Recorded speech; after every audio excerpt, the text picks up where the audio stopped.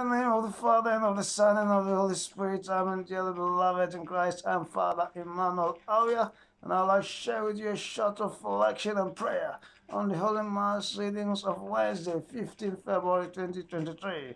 The readings are taken from Genesis 8, 6 to 13, 20 to 22, Psalm 115, 12 to 15, 18 to 19, and Mark 8, 22 to 26. The theme of the reflection is how to achieve renewal. How to achieve renewal. According to the first reading, after the rain stopped, Noah checked to see if the ground was dried.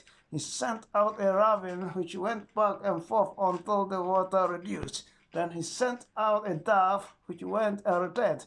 He kept sending it week after week. Even after it brought an olive leaf, he still sent it out until it did not return. Then he opened the ark and saw that the ground was dry. So he went out and made a sacrifice to God. This shows that God took quite some time and the cooperation of Noah to renew the earth.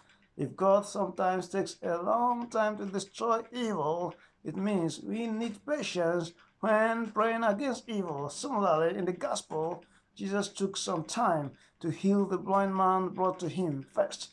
He had to take him out of the village, probably because he discerned that conditions in the village did not favor the blessing. This might have taken a long time.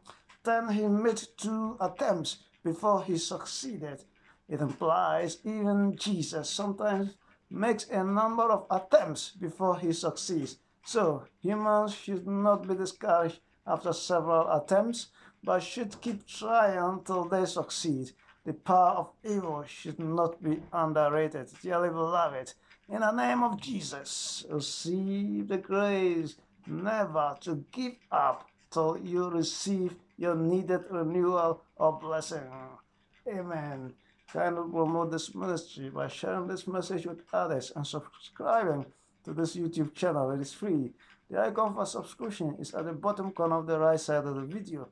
May Almighty God bless and protect you always, the Father, and the Son, and the Holy Spirit. Amen.